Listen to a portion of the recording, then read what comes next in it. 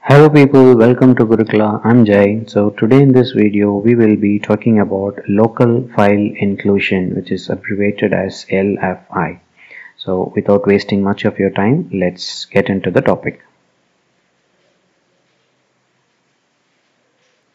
So if you have directly landed onto this particular video, I would like to let you know that this is a series of video lectures where we are discussing various vulnerabilities of web applications. And in the previous video, we have spoke a lot about what is cross-site request forgery, which is CSRF, and we have actually shown a walkthrough of how a cross-site request forgery is being done. I will give you the link for the complete playlist in the description box below, and I would like you to check that out. So this video is all about, first of all, we are about to understand what local file inclusion vulnerability is, and then we will try to exploit the LFI vulnerability in DVWA web application. Using local file inclusion vulnerability, we can actually read the contents of etc password, which is a sensitive file in any system, and we can also read the contents of the database so that we can reveal the users and then their passwords in the that are stored in the database.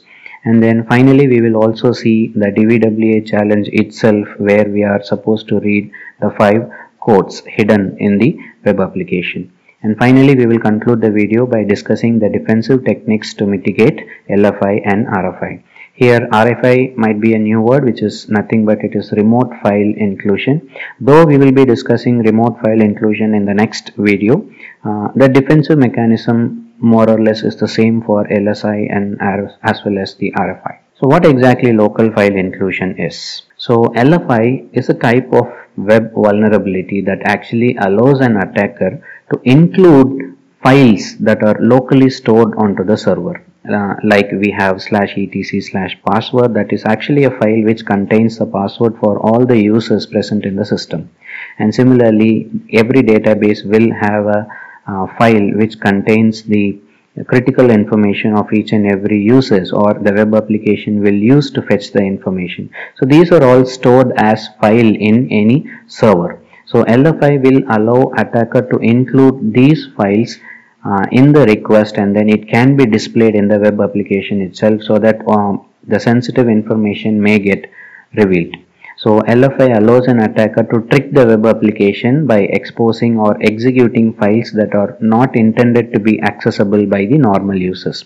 When I say the files that are not intended to be accessible by the users, it includes reading sensitive files like password files or the database files, and displaying the contents of the configuration file, because by looking into the configuration file we can actually see how the web application or the server is configured, and we can take advantage of any vulnerability which is present in that configuration. And finally we can also execute any arbitrary code. So these are all the critical vulnerabilities which can be exploited by using local file inclusion. So when I say critical files, there are certain files which are stored in the web servers, and here is why these files should not be accessed by any web application through any sort of vulnerabilities. So first comes the configuration files, which actually contains the database credentials and then the API keys. Usually these configuration files will be stored at these particular areas, and as a secure practice there might be some developers who can move these files to some other location for considering the safety practices. And database files is the another area of interest where attackers would be interested to look into it, because this contains all the data used by the application, including potentially sensitive user data. So source code files, this is a very important file that catches the interest of any attacker, because by looking into the source code of any web application we can actually understand how the web application behaves, and we can create our own exploit based on the source code. And there are a few more files which an attacker might be interested in, out of which a log file is one among them, because if there is any event that is happening on the system or web application, each and every event will be recorded as a log file. When there is an attack happening, an attacker will take all necessary actions to clear out their tracks. So he might be interested in finding out the log files, and he will erase all the tracks which has been recorded in that particular log files. And system files is pretty much important files. because this is where actually the passwords for each and every user will be present, and also this gives us much more information about to which group the users belongs to, so that the attacker can create a malicious user into the system or into the web application, and he can also put him into the same user group so that he will get the same privileges. So with this, I think we can move on to our web application, and then we will see how to perform local file inclusion vulnerability. So here is our web application up and running. I have already fired on the Apache server and as well as the database, and as you can look at here, I have set the security level to low, and then now we are discussing about this particular vulnerability, which is file inclusion. So when you look at this file inclusion, this is the actual page which is loaded onto this particular web site. So when you click on file1.php, it is just actually bringing in some information which is present in this particular file. So when you see how this particular information has been brought, when you look at the information present here, when you look at the URL which is present here, you can actually see that this is actually loading a page, and then it says that from where the file has to be fetched in. And when you can actually see that when I click on second file, it just fetches the file 2. So this is actually fetching file whatever been presented over here. And then when I click on back, and then if I click on file 3, it shows some content, and then it shows that what is our IP, welcome back admin, and all those stuffs. So what happens here is whatever the file it has to be fetched, it is passed on the URL. So whatever the page the web application has to be fetched, it is mentioned in the URL. So here is where the attacker will be interested to fetch some pages like this. So when I click on file 4 and then hit enter, and then it is actually bringing in some other pages. So it actually says this is an hidden file which is not mentioned in the web application, but still we can able to get that particular file. So this is what something we call it as path traversal, where we can actually traverse around and then we can see some directories over here. So this isn't listed on DVWA, but if you read this, you did something right. Yeah, we have actually included some malicious file over there, and then if we can keep changing what happens if we go next, and yeah, file 5 is not available in the structure, so file 5 is not been done. So the key thing is we can actually load the file here, and then whatever that we load here, this particular file is going to be displayed onto our web application. So now before actually we pass the files here, I would like to show you where exactly that etc password files will look like. So we can actually see the contents of /etc/password. So I can simply use a cat command so that it types in. So this is how actually the password file will look like. As you can see that these are all the contents of the password of the users present in this particular system. So I will tell you how to read this particular information. This is not an direct measurement. It actually has 7 segments in it. Each and every segment will have their own meaning. So what I will do is instead of fetching, I will go to file inclusion. And then when I click on file1.php, it is actually fetching file1.php. Now instead of file1.php, I can ask my web application to fetch /etc/password. So let us see how it is being done. Now actually if you see that this particular content have been displayed over here, and you can see the content will be more or less the similar one. So it is actually revealing the passwords of the root. So this is what something we call it as local file inclusion, which means the password file which is locally present in our web server or in this particular system can be fetched by using the URL or by manipulating the URL. So that is what we call it as local file inclusion vulnerability. If this particular application is having access to /etc/password, it can actually able to fetch the information for us.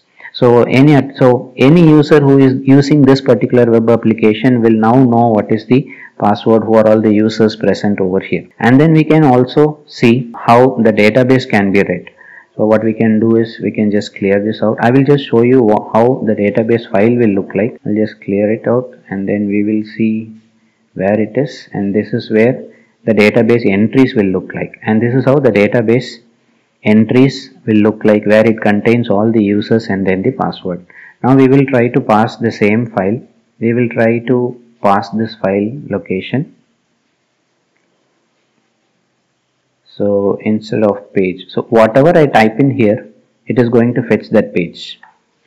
So I just typed in, and then yes, I have got an output here. So here in this particular case, your web application has actually fetched. Let me maximize this for better visibility. So here what we are doing is we have actually got the output like this. So when you can see over here, it actually says that the first column is user ID. So there is an actually table. It is in the form of table because it is in the SQL thing, which means it is an database format. It will be maintained as a table. So the first one has the first name, and then followed by the last name, and then the username, and then it is mentioned as password, and finally it carries their own avatar. So when you look at the entries here, the first user, that is the ID, and then his first name is admin, last name is admin, and then username is also admin, and now comes the password. Before the passwords are saved as MD5. Here you can see the actual password. This is the password what we use to log in to our web application, admin and then the password. And similarly, you can see there are 4 more users present in this particular web application, and their password is also revealed over here. So this is the sensitivity or criticality of any file inclusion attack, local file inclusion. So if this particular DVWA is, if the user input is not properly sanitized, or if it is not properly validated, it can able to fetch any information. Now let me look at the DVWA challenge itself, what it is asking us to do. So this particular challenge, okay, the objective is to read all 5 famous quote, okay, from this particular PHP file. Okay, what I can do is, now we know the technique, whatever we just type in there, it is going to fetch the content. So instead of this particular page, I want the hackable page to be fetched in. When I hit enter, okay, nothing has happened. Might be because single escape sequence will not be sufficient over here. So what we can do is we can just keep on adding the escape sequences. Maybe I will add one more, and then I will hit on enter. Yes, now actually we can see the contents which has been fetched in fi.php, which is present in hackable flags and fi.php. So now we are actually including this particular file, which is not a part of a original DVWA file. This is present in somewhere. This is present somewhere else. This particular file is present in hackable folder. That is not a part of DVWA, but still we can able to access the content here. So now this is line number 1, Bond, James Bond. That's the line number 1. And my name is Sherlock Holmes. It's my business to know what other people doesn't know. That's the second line. Third line is intentionally hidden. And fourth line is the pool on the roof must have a leak. So now we have read 3 statements out of 5. So there are 2 more statements which we have to read. Statement number 3 and statement number 5. Let me see if I can find something in the page source itself. So we can go to view page source. So here in this page source, yes, here in this page source we can actually see the 5th line. Since it is commented, it is not getting executed. So I think we can just take out this comment. Okay, that is not editable. Fine. Somehow if you just take out that edit, we can actually able to see the 5th line, but somehow we have seen the 5th line over here, but still the 3rd line is hidden. I think this is something hidden from the server side itself. This particular line is not visible from the server itself. The server is itself hiding this particular line, and I could also see there is a blank line next to it. So this is something which we can reveal by accessing the server itself. So I think revealing the 3rd line, we can see it in the next video, that requires remote file injection. So that we can reveal in the next video. So that is all about the local file inclusion techniques. So getting back to our presentation. So I was telling you how to read the /etc/password file content. So it actually contains 7 segments in total. So this is your first segment that represents the root, and second segment actually represents your password. In case if it is mentioned as X, it means that the password is being stored in some other location. Usually it would have been stored in /etc/shadow.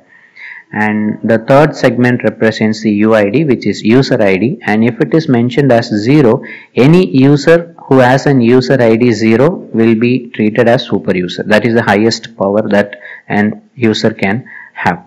And the fourth segment is GID, which is group ID, where 0 represents the super user group. You can create as many groups as you need, and you can assign ID according to the user group. And then the fifth segment represents user information. This is just an information to identify who exactly it is. And then the sixth segment represents the home directory, which is the home directory for this particular user. For in our case, for root, we have a home directory as /root, and the seventh segment represents the login shell. So these are all the 7 segments which will be stored as a content in password file. If a web application is having access to this particular file, then these informations will be leaked out. Finally, we can conclude this video by discussing the defensive techniques. So there are few defensive techniques which help us to mitigate the local file inclusion. So the first one is input validation and sanitation. If the user input is not properly validated and if it is not properly sanitized, it may lead to any information leakage or any critical attacks. So second is to implement the secure coding practices, because while developing the web application itself, there are secure techniques which can be implemented while developing the website itself. Third is to ensure proper server settings, and do you remember in our first video we have just enabled allow URL include and on, allow fopen is on. So all these settings will allow us to include anything with the URL. So if those settings can be turned off, in case if it is not necessary for that particular web application to function properly, it is advisable to keep it off. So you can turn on only the services which is required and which is mandatory for the successful functioning of the web application. And you can restrict the directories that PHP can handle, because here in our particular web application, DVWA is having access to /etc folder as well. So web applications, usually it is advisable not to have access beyond its particular directory. So ensuring strict file permissions so that web application do not have read or write privileges for any files that contains sensitive informations like password, credit card numbers, and then API keys or cryptographic keys, which will be useful for decrypting any encrypted traffics. And next is to deploy WAF, which is an web application firewall. And lastly, we can conduct regular security audits and penetration testing so as to check if our web application is functioning well and if there is any loopholes for the attacks. So these are all the few defensive techniques which can be implemented so that the LFI and RFI vulnerabilities can be mitigated. So in this particular video, we have actually spoke an introduction about what local file inclusion is, and we have actually exploited LFI vulnerability by using DVWA. So we have read the contents of password file, and we have also read the database file where all the users and passwords were revealed.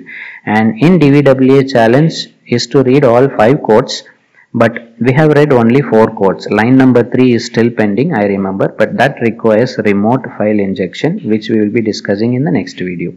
And finally, we are closing our video by discussing defensive techniques to mitigate LFI and RFI. So that's the end of this particular video, and in the next video we will be talking about remote file inclusion attacks, and there we will be revealing the third line of DVWA challenge as well. So I will close the video here. I'm going to see you in the next video. Until then, it's bye from Jai and happy learning.